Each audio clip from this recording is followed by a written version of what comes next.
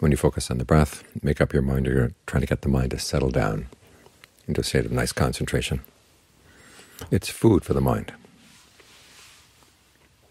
As the Buddha said, there are three kinds of food for the mind.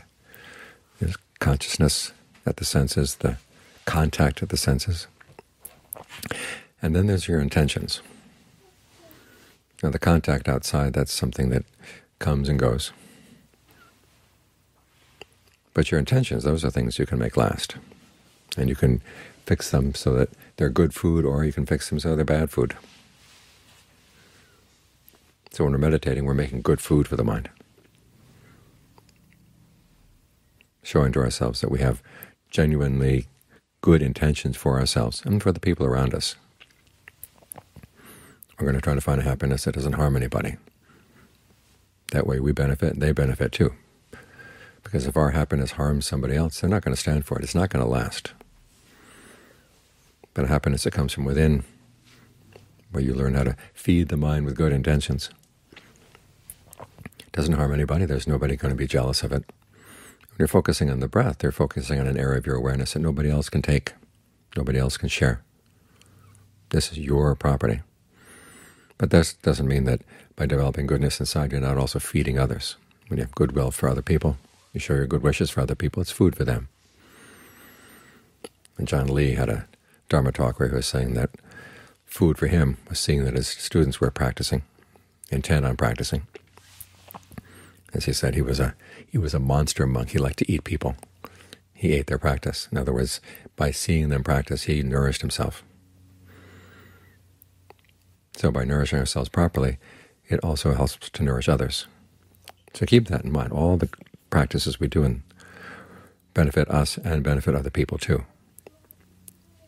When we're generous, we gain in the perfection of generosity, and other people gain in the things that we've given.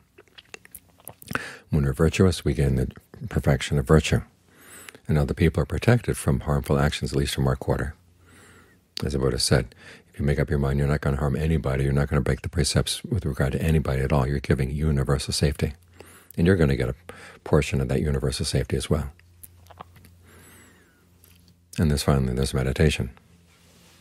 The less greed, aversion, and delusion you have in your mind, the more you can bring these things under control so they're not out prowling around, disturbing the neighborhood.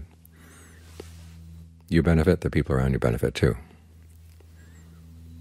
So it's in feeding the mind in these ways that we break down barriers in society.